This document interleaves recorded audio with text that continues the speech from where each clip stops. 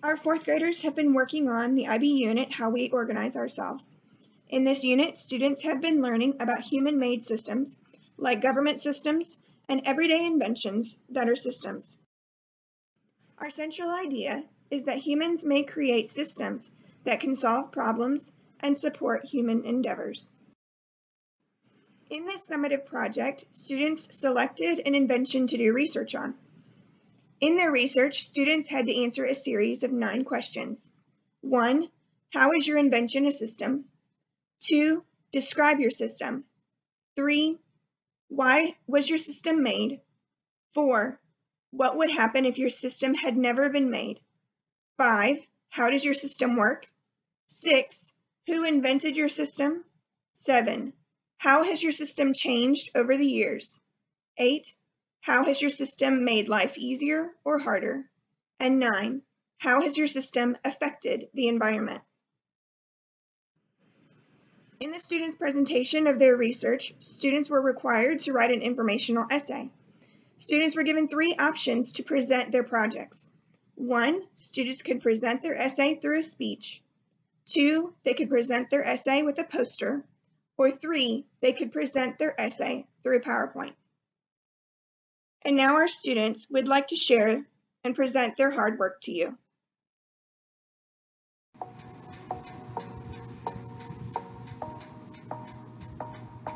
Hi, my name is Michael Velez Ojeda. Today I'm going to be presenting my PowerPoint about solar chargers. What is the invention? This invention is the solar charger. You're probably wondering how the solar charger looks like, or its description. All solar chargers have a different appearance, but they all have a resemblance to each other. This similarity is that they all have a blue or black solar panel. Who invented the solar charger?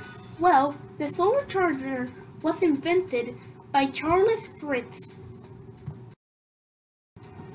Why was the solar charger invented? The reason the solar charger was invented is because French felt the need of finding a renewable energy source. How does the solar charger work? The solar charger works by absorbing sunlight's power and transforming it into electricity, which you can use to power objects. How has the solar charger changed? The solar charger has changed over the years. Before it used to be way less efficient, being only 1% efficient. But now, luckily, scientists have been able to modify the solar charger into being 45% efficient. What would happen if the solar charger was never invented?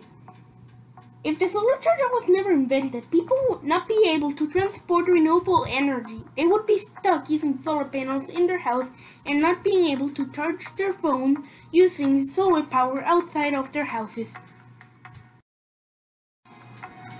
How does the solar charger affect life? The solar charger has affected life by allowing people to transport renewable energy outside of their houses. How does the solar charger affect the environment? The solar charger affects the environment in a positive way because it reduces the amount that fossil fuel needs to be removed from the ground. Removing fossil fuel from habitats of the animals can cause great harm to both the habitat and the animal. That was my PowerPoint. Thank you for listening. Inventions. We all need them, which is why Thomas Edison, created the light bulb. People use it all over the world and it can be in many different shapes. Let me talk about my childhood. It wasn't really great. I was born on February 11, 1817 in Malin, Ohio.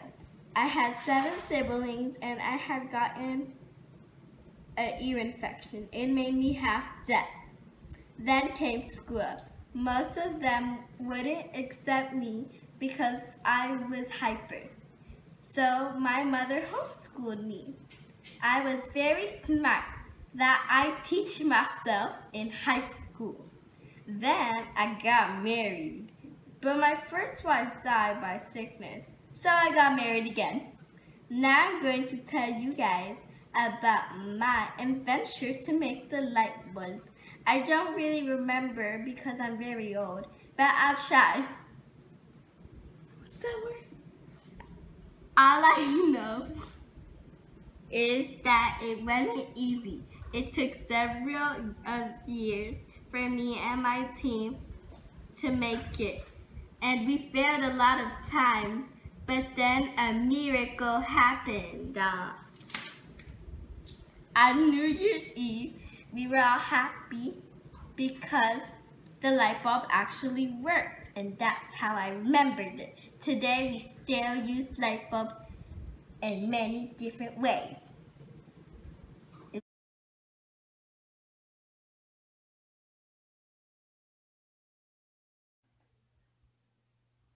My invention is the laser.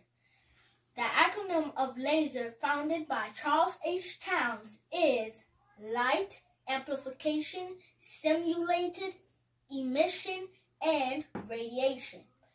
What makes the laser a system is it soaks up energy from one form of light energy from one form and then gives off a new form of light energy which makes it more useful.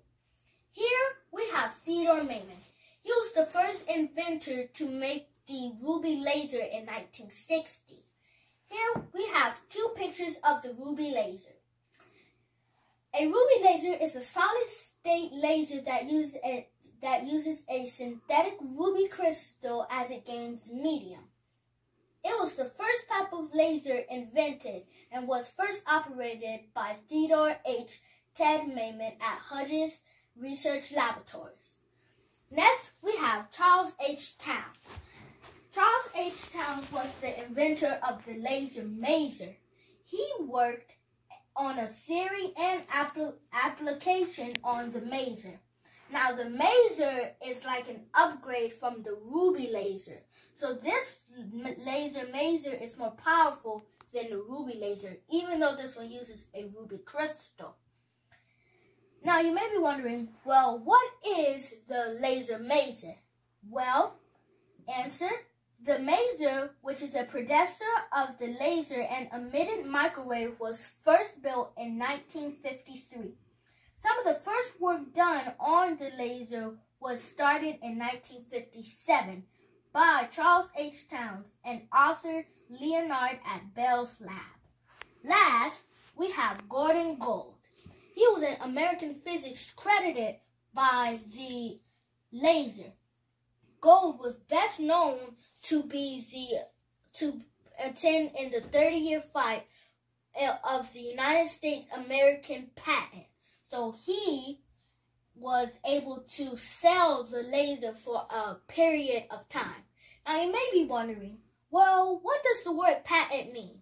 Well, the word patent mean is it's a paper that came from the United States government, and then it allows the inventor of an invention to sell it for a period of time. Now you also may be wondering, well, why is the laser still being sold? Well, the laser has been upgraded highly, so it's still being sold and it's very useful, like how we're about to talk about right here. Lasers are used in practically everything. Example, the healthcare field, consumer products, and diamond cutting. Here, we have a picture of a consumer product with a barcode on it. This bright light right here is a laser. And you may be wondering, well, why isn't that laser burning through the consumer product? Well, there's two types of laser. There's the hot laser and a non-hot laser. Which the non-hot laser is a laser is used for light shows. So, lasers are used to scan consumer products and then determine the price for the person to pay. So, if we didn't have these lasers, things would be much different. Next, we have eye surgery, which is in the healthcare field. Lasers are also used in the healthcare field. For example, they're used for eye surgery. Last, we have diamond cutting. Another way lasers can be used is cutting diamonds. Lasers are so hot, they can cut through a diamond. So you should know right there that they're not for kids and nothing to play with. And that's all for my poster. Bye, guys.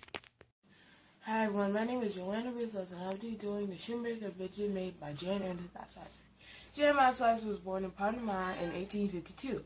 Matseliger settled in the United States in 1873 and trained as a shoemaker. He died with tuberculosis on August 24th, 1889. This is the shoemaker. This part of the shoemaker makes it turn. When you push the pedal, it moves, and you put the shoe here, and it will start drilling nails in the shoe and the thread. Facts about Matseliger's invention is that it took over 1,000 parts to build it. How is this invention a system? This invention is a system by it makes different types of shoes. Why has the system been made? This system was made because it increased the availability of shoes. What would happen if this system was never made? If this system was never made, the people in the world would not have any shoes to wear. How does the system work? Shoemaker people make shoes by their hands and tools. Who invented this system? Jan Ernest Matseliger. How has the system changed over the years? It changed by making it with machines instead of hands working it out. How has your system made life easier or harder? Easier because we can wear shoes now instead of walking barefoot. How has the system affected the environment? It affected the environment by wearing things on our feet. The diffuser told by Nehemiah Alvarez.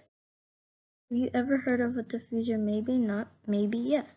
Well, my invention is a diffuser, and a diffuser is a machine that sprays essential oil and it can last 5 minutes to 2 hours. The creator of the diffuser is Earl Sevey. One reason it can last long. Second reason, it can spray your favorite senses of smell. Last reason, makes your room smell good. In this essay, I will tell you everything about the diffuser and the creator. To begin, it lasts long. A diffuser can last up to 5 minutes or up to 2 hours. A diffuser changed life by making things smell good. If the diffuser was never created, things in the world might be smelling bad. It works by adding essential oil in it, and then you turn it on or plug it in and it just sprays the scent. Next, it can spray your favorite senses. A diffuser doesn't only spray things, it can spray your favorite senses that you want or like. It has made life easier for public who struggle with cleaning or have problems. It changed the years by allowing people to keep houses or public places clean. It was made to help you keep the house smelling clean. To continue with, it makes your room smell good. If a person is sick and does not feel good enough to clean the diffuser, help by making it smell good and not bad. If the invention was never made, houses, rooms, bathroom, extension cord probably would have smelled bad. Diffusers are an invention that can make anything smell really good. In conclusion, a diffuser makes your house or any place smell good. If it can last long and it sprays your favorite scent. Diffusers have made life easier since 1999, and thanks to Earl Sevey, they even help around the house if you have it clean. Question 1. How is your invention a system? My invention, a diffuser, is an auto machine that dispenses essential oils so your place can smell good. Room, classroom, house, living room, extension cord. Question 2. Describe your system. A machine that sprays essential oil into the air with a good smelling scent. It also makes things have a better scent to it. Question 3. Why was your system made? The purpose of an essential oil diffuser is to spread the aroma of essential oils throughout a home, deodorizing and purifying the air, making a room smell great. Question 4. What would happen if your system was never made? Then you will always have to spray Febreze every single time, but with the diffuser you don't have to. You could let the diffuser do the job. 5. How does your system work? Essential oil diffusers work by dispersing essential oil into the air to be inhaled and easily absorbed by the body. Essential oils diffusers can also kill bacteria and fungus. Question 6. Who invented your system? Earl Sevey and his wife, Deanne Sevey. Question 7. How has your system changed over the years? People have started to create different diffusers like a nebulizing, ultrasonic, heat and evaporate diffusers. How has your system made life easier or harder? It made life easier because, who would like to keep spray Febreze in their house every day? Just buy a diffuser, plus it kills bacteria and fungus. Question 9. How has your system affected the environment? Essential oil require plants, and earth need plants for medicine. And so the bees can spread the pollen so the flowers can grow. Hi, my name is David. My project is about the steam engine, and these are the 9 questions about it. How does the steam engine work? The steam engine works by heat that converts into steam that then pushes pressure to the piston that makes the wheels move. How much did a steam engine cost? It cost $5 million to buy a steam engine. How many years did it take to build a steam engine? It took 18 years to make the steam engine. Who invented the steam engine? In 1698, Thomas Savery invented the steam engine. It was upgraded over the years by Edward Somerset and Edward Huber. Was it a good invention? Yes, because it made things more faster. What did they use it for? It was used for cargo. Where was it invented? It was invented in England. Hi, I'm Wilbur Wright. I was born in Millville, Indiana, and I was born in 1867 on 16th of April. And I died when I was 45 in 1912, the 30th of May. And I died of typhoid fever. Me and my younger brother, Orville, invented the first successful airplane ride in 1903, the Wright Flyer. A cool fact about airplanes that they were once wood, now they are metal. The airplane today is one of the most popular ways to get place to place.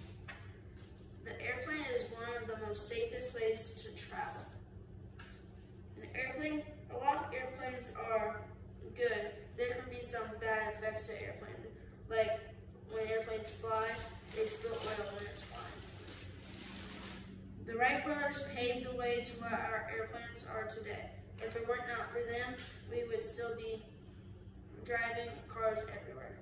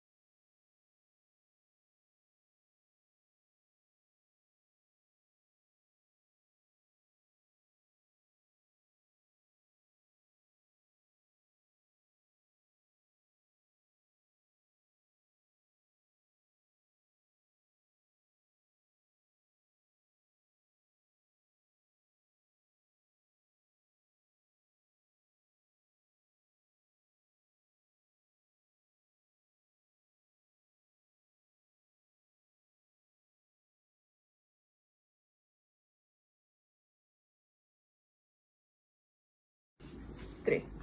Hey everyone, my name is Priscilla, and this is the man who created the first bike, the first electric bike in 1897. His name is Hosea W. Libby.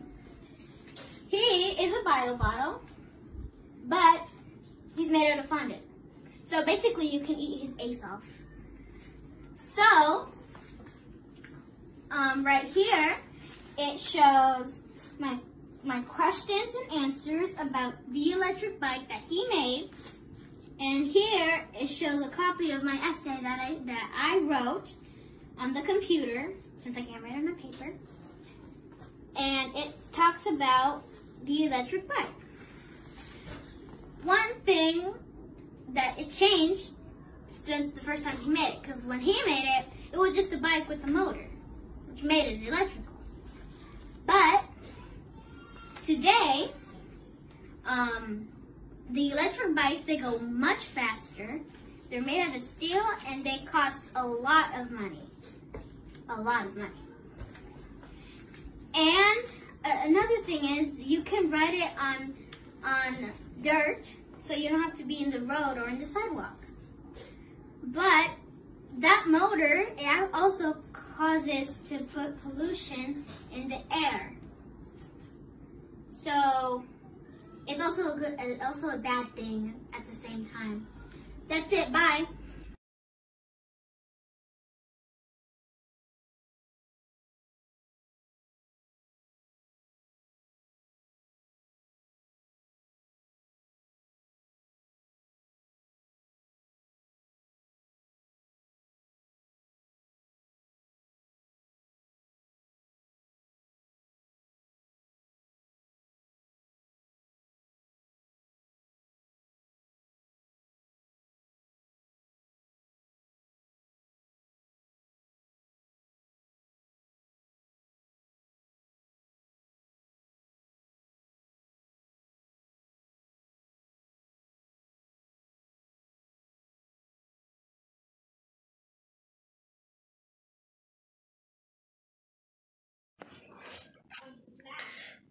The inventor that I am going to talk about is Benjamin Franklin. He is a founding father, polymath, inventor, scientist, printer, politician, Freemason, diplomat. He helped draft the U.S. Constitution and the Declaration of Independence. He negotiated the 1783 Treaty of Paris, ending the Revolutionary War. He owned the Pennsylvania Gazette. He died in April 17, 1790.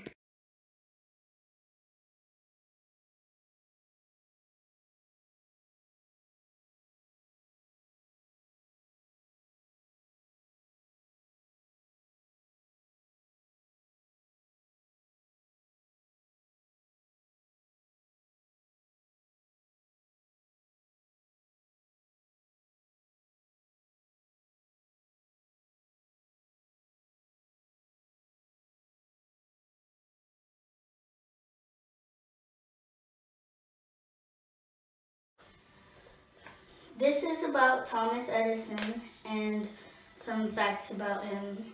And these are some facts, but the essay is on the back right here. So, Benjamin Franklin was born on February 11th, 1847 in Millen, Ohio. Thomas Edison's full name is Thomas Alva Edison. 32 years later, Edison created the light bulb, December 31st to be exact. Thomas later had 6 children, but he didn't have the best relationship with his son William because Thomas stayed at the lab for hours, and the reason why he did that is because he wanted to build a man of himself to show his 4 sons that he was a man and how to treat women and how to work. He had 2 daughters and 4 sons. And then some facts about Thomas Edison is that Thomas Edison's full name is Thomas Alva Edison, and Thomas' birthplace was Millen, Ohio. He was born on February 11th, 1847. He died on October 18th, 1931. He invented the light bulb when he was 32. Hello, citizens of America. Hello, I'm Randy, and today I will be presenting the PS4. It's super cool. You can play unlimited games. This is the coolest thing ever since the PS3 was invented. Now, let's learn more about it. It is an 8th generation home video game console developed by Sonic Interactive Entertainment. The console's controller was also redesigned and improved over the PlayStation 3 with interactive, improved buttons and analog sticks. Cool, right? And an integrated touchpad among other changes. My system is an interactive gameplay that is always ready to play, save data, and to have lots of fun, which is enter and play. It's super cool. It's on sleep. When it's on sleep mode, it charges the controls. And professional job Altery, my 1984, at the age of 18, he had a major hit of the game Marble Madness. And since his career had taken him around the world dozens of times. And he got the idea to make the PS4, and that's lots of evidence from him. From the PS4 architect, Mark Henry. Let's learn more. So, the PS4 was released to meet the demand on the market for new consoles, like the Wii U. Because Sony was ready to improve more similar development platform for Sonic's party titles and those who wish to release their game onto Sony systems. It is worthy to buy a PS4 these days because it's the best. The PS4 comes with a power cable and HDMI cable, one DashLink 4 controller, the one that I'm holding, and a micro USB cable to charge it. It also comes with a mono headset, so games can be used voice chat. The contents of the box are important because the HDMI is the only connection with the PS4 works. The PS4 has evolved by hanging more than 500 gigabytes, and it's skinnier and it has Bluetooth. If the PS4 wasn't invented, I think many people would not see Sony movies and the PlayStations wouldn't be famous. Also, I think people wouldn't be using Nintendo more, and people wouldn't like games or game inspired by movies like Ratchet and Clank. Now it's played by people like me. The PS4 has helped on making people see games in a new way. It has made people love the PlayStation company, and now we're getting ready for a new phase, that is PS5. How does it make life easier, you say? The PS4 is 4S 8.9 billion kilogram carbon footstep eaves out of the environment. Impacts pollution that end up in a carbon-soaked atmosphere. Aches. The controller's lithium-ion battery is some kind of chargeable technology powered by electric cars that are totally amazing. So my conclusion is, of these paragraphs, that the PS4 is super amazing and the future is bright. The world will be changed forever. The PS4 will make a big appearance, like how the PS5 already is famous and it hasn't even gotten on stock. But it is cool.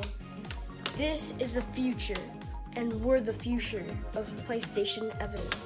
And evidence from Google, presentation from Randy. And my character that made it is Mark Henry. Hope you guys love PlayStation 4, because this is the future.